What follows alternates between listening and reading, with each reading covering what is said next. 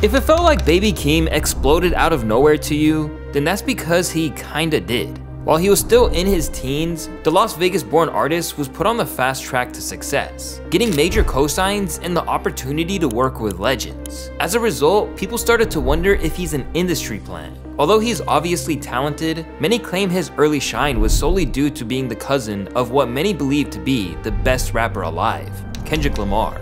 As a result, his critics think he was manufactured, and this skepticism over if he's above board still leaves some fans with a bad taste in their mouth about Keem. My name is Louaista, and today we're looking at how Baby Keem became the most successful industry plant in the game. Starting with his origin story, which ever since he popped out, didn't really add up. Raised in Vegas, Hakeem Carter was raised exclusively by his mom and grandma, and once his mom hit hard times and had issues with substances, he basically moved in full time with his grandparent. But rather than being a time of hardship for Keem, he seems to have had a fairly normal suburban childhood. He even had his own YouTube channel dedicated to Minecraft, which basically led him to becoming a bit of an icon in that space. Yo, what is up guys, it's Hikeezy HD, and basically what I'm going to be doing is a new series on my channel, which is the survival games. Pretty much what you do is just everybody in the game, and there's like multiple phases as you will see. Throughout his youth, Baby Keem never excelled academically. Instead, his focus was on making music and realizing what he could achieve with the little equipment he had.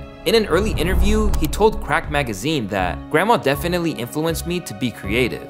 Her whole thing was me being successful at something. I never felt like family was holding me back." However, as we would come to realize, this would be a major understatement. And if anything, his family has helped him way more than it ever hindered. Early in his career, Hakeem released music under his real name, generating little to no buzz in the process. But when he became Baby Keem, the stars began to align in his favor. Despite how little chatter there was around him, his first mixtape under his new alias, Hearts and Darts, was released through The Orchard and Sony Music. Sony of course being a major label, and The Orchard serving as a distributor to major stars like Georgia Smith, T-Pain, BTS, and even 21 Savage. Sure, many underground artists get scouted by majors all the time, but this is particularly bizarre when you take into consideration that his early music wasn't received well at first. And rather than being treated as though it was the misunderstood work of a genius in the early stages of his career, fans still think it sucks to this day, with users commenting things like,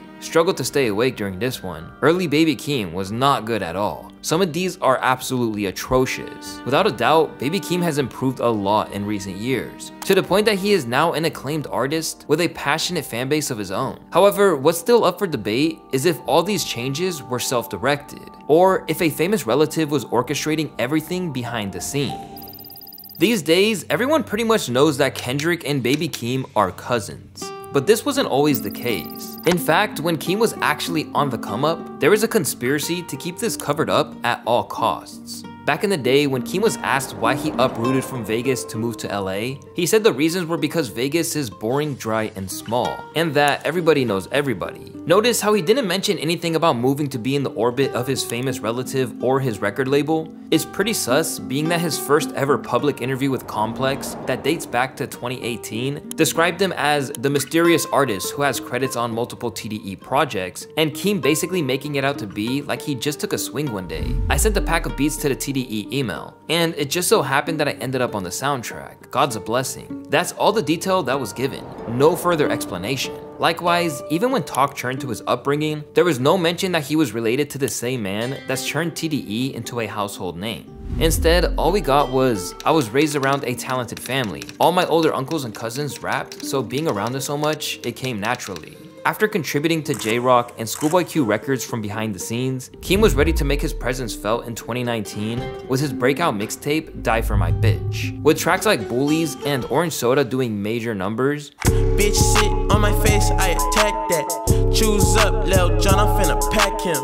When it comes to my bitch, I'm straight active." It seems like he'd exploded into the world's view as a ready-made star, but the internet is undefeated. And after a little digging, alarm bells started to ring on various forums, where he started getting hit with one of the most damning accusations you can get in hip-hop. Recent evidence and articles have been released proving the fact that Baby Keem could possibly and most likely be an industry plant. With only 23 people viewing, Drake tuned in to one of Keem's Instagram lives. Celebrities and influencers such as Kendall and Tyler the Creator have been pushing his music. With a low fan base and all of a sudden Keem blows up. How is this possible? A picture of Keem and Jay-Z was posted to Baby Keem's Instagram page. How does Keem have these connections already, being as underground as he is? A while ago, Kendrick Lamar's sister tweeted a happy birthday tweet to Keem and referred to him as her cousin. This therefore proves that Keem is in fact Kendrick Lamar's cousin and has ties with people in the industry. As whispers turn to louder chatter about his family ties, an interview with Crack Magazine took place in 2020, where the interviewer discussed the situation, or at least tried to. Keem has neither confirmed nor denied that his cousin is, indeed, one of the greatest rappers of the 21st century. Instead, it's become something of an open secret. When I ask him if Kendrick had a presence in his life at all growing up, it's clear that he liked to move the conversation along. Not really. That all happened a little bit later. I'll get more into that later on though. Somehow, we don't revisit the topic. Although, as a signee of Kendrick and Dave Free's new label and management company, PG Lang, he couldn't deny any connection entirely. They are helping with everything, me as a whole, Baby Keem the artist, Hakeem Carter, everything, every aspect. They're my guys, that's my team, that's my life. Over the years, it became clear just what he meant by everything. Not long after the Crack interview, Kendrick came out of the wilderness after 2 years of little to no contact with the world. Not to do an interview with any journalist, but take part in an in-conversation piece with Keem for ID in order to keep furthering his cousin's name. At the beginning of the article, it's mentioned that Kendrick recently took 20-year-old Baby Keem under his wing as a protege. Once again, they were talking as if they had no kind of familial link. "I didn't know about you till the end of 2010. Keem said about Kendrick. "I didn't know I wanted to make music till I was 13, but it wasn't, I got it. I just knew I was gonna try it cause everybody else tried it. My whole thing was to wait until my voice got deeper because I was a little kid. When I heard your music then and when I hear it now, I heard an unapologetic young man," K-Dot responded. "The hunger of a young man, looking for fun. The same way we were looking for fun when I was 19. By saying this, Kendrick acted like the reason he gravitated towards Keem was because he saw himself in him. The only clue came when Kendrick discussed Keem dropping out of school. "Your auntie calling me, asking me what's going on," Kendrick said. "He's missing all types of days from school. Letters were getting sent to the house." I'm like, oh, he's been out here. I feel some type of accountability. You were talented as hell, but you had to graduate. So it was about finding that middle ground, but that shit worked out. I think that's the one thing that me and Dave Free really respect about you. You're determined and driven. You remind me of how we used to be. I want to tap into that type of shit you like to do. You ain't super social or Instagram heavy." But the main takeaway from this piece was that Kendrick gassed him up to the max, even admitting that he gave Keem the beat for Mosh Pit, which was originally meant to be on Damn. Can you see Kendrick, who takes his art so seriously, doing that for just any artist? No way. Over time, the internet talk just kept getting louder, and because the cat was basically out of the bag, they finally opened up about it on the Sons and Critics freestyle, where Keem finally seemed to acknowledge the bond between himself and Kendrick, rapping, "My cousin elevator in his crib, whoa whoa, my baby picture's probably on his fridge." After that, he spoke a little about how everything with K-Dot worked to Nadeska. "What is your relationship to them? What is your relationship to Kendrick?" I have a partnership with PG Lang. They handle a lot of aspects creatively and, management wise and things like that for me. He then claimed that he and Kendrick work as a team. We work as a team to contribute to each other's goals and things like that. And then regarding like Kendrick, I don't know, it was funny. Like, people already knew, so it was like, it was just one of those things where it's just like, it is what it is, I can joke about it now. Yeah. Although honesty is usually the best policy, what Keem couldn't have known is that admitting to Kendrick being his cousin meant that people wanted to know exactly how their relationship worked. Because if they knew that, they could determine if he deserved his success or not. I was a kid, honestly. I wouldn't even say lost touch. Last time I seen him, I was probably like really young, probably like 5 or something. I was just a kid, you know what I mean? I probably would say I had started making music when I was 14, right? And then I didn't see him. He then admitted the real story on how they began to bond with one another. It was an unfortunate situation that happened in my family. I guess we kind of just connected through that. I wasn't really making music to a point where I would be like, yo, you know what I'm saying? So I was just kicking it, whatever, it was whatever. He didn't really even know until later. And this is how Kendrick reacted when Keem decided to show him his music. I finally just sent him a song and it was just he's like, oh shit. He heard something and I guess he's like, I'm gonna play this for everybody in the studio. And I'm like, all right, for sure. We just got cool on that aspect first. On the regular aspect, he didn't even know I made music for a while. He was like, what do you wanna do? I was like, I just want to go to college, bro. I wasn't even 100% sure like I was even good at music. By playing it for everybody, Kendrick probably meant TDE, as that was his crew at the time. So straight away, it looked like K-Dot helped him to get his foot in the door with Top, not some anonymous email as he described earlier in the video. As for all the lying, Keem admitted that he wanted to keep being linked to Kendrick himself. You recently made references to you guys being cousins, but it felt like something that you kind of didn't want to acknowledge. Yeah. Was that because you wanted to earn things on your own merit? Yeah, not for sure, 100%. Like I said, it would be just like, if I wasn't ready to like do what I'm doing now, then it wouldn't be happening, you know what I'm saying? Like, I wanted to be, even in the process of just like I wouldn't even ask for anything, like, you know what I'm saying? If that was really the case and it was Keem's decision, then that's admirable to want to stand on your own 2 feet. And in some ways, he has done just that. But some opportunities he was getting still just seemed too good to be true. He scored a solo Travis Scott feature on his track Do-Rag Activity that dropped in 2021, got a spot on Kanye West's Donda album, and was originally supposed to be on Drake's What's Next alongside Playboi Carti too. At the same time, he endeared himself to the public a little when he bought his grandma a house in the video for First Order of Business. Despite its launch featuring the single Family Ties with K-Dot, and other collaborations with him, Baby Keem's debut album The Melodic Blue not only garnered critical acclaim, but also soared to number 5 on the Billboard charts. But despite all of his claims that he wanted to make his own name, that doesn't necessarily work when Kendrick was repeatedly already working on music. And soon, the world was about to get confirmation that was really the case. In 2022, a leaker basically blew up Keem's entire spot when he posted a series of Kendrick referenced tracks, as well as J-Rock's verse for King's Dead and reportedly Money Trees. It was revealed that Kendrick had been writing for Keem as far back as his Sound of Bad Habit mixtape in 2018. Among the tracks he had a hand in are So What, Bullies, 16, Gang Activities, Stats, Rockstar P, and many more.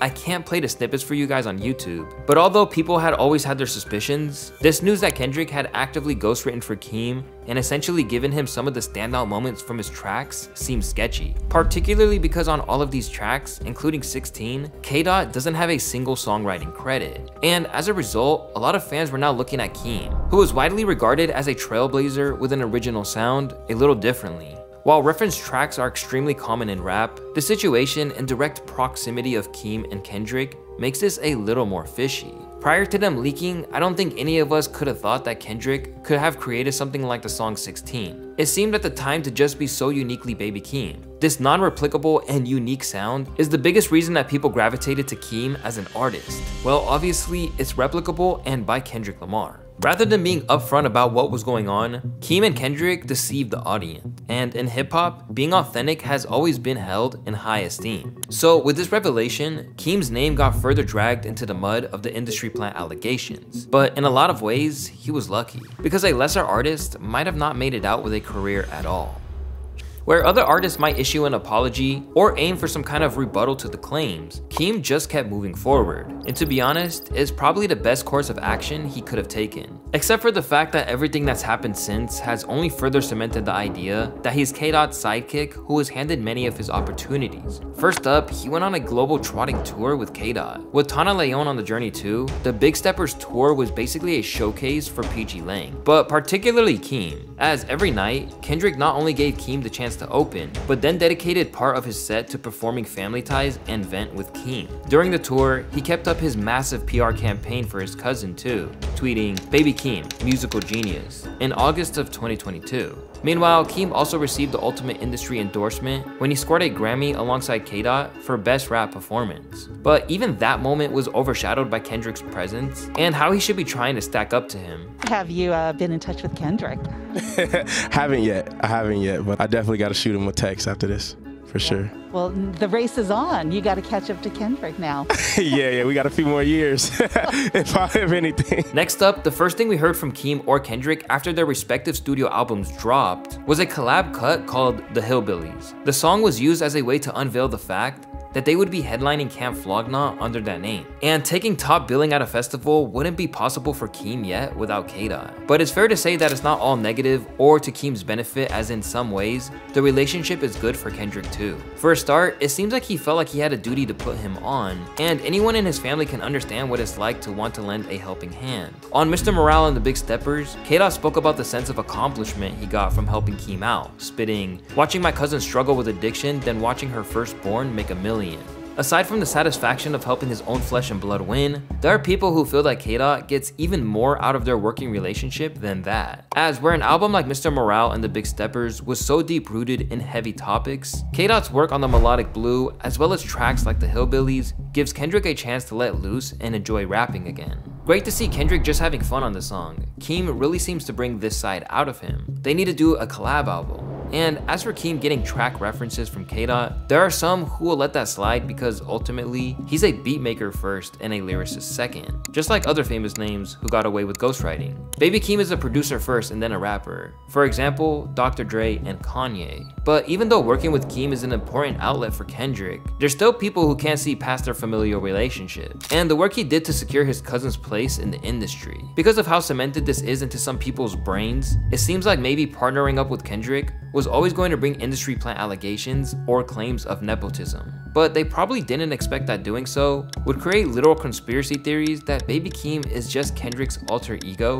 rather than an artist in his own right. It's important for people to realize that Baby Keem equals unreleased music by Kendrick Lamar. That's why the music is so good. We're dealing with the GOAT. Despite some people believing that he hasn't earned any of his success, Keem still has a bright future ahead of him, meaning that if he is an industry plant, he's one of the more successful ones because being discovered is usually their downfall. Instead of struggling to get back on track, fans are excited to hear what Keem has up his sleeve for his new album, Child with Wolves. But one thing he really has to do this time around is purposefully step out of K-Dot's shadow, because only then will we know what he's really capable of. I still respect Keem a lot, even if Kendrick helped out. I just hope he'll be less dependent on Kendrick in the future, because I think he has some insane potential as a rapper and a producer. However he arrived, Baby Keem is clearly here to stay. The only question now is whether he'll be able to carve out his own legacy, or if his big cousin will always be seen as the man who oversaw his career from behind the curtain.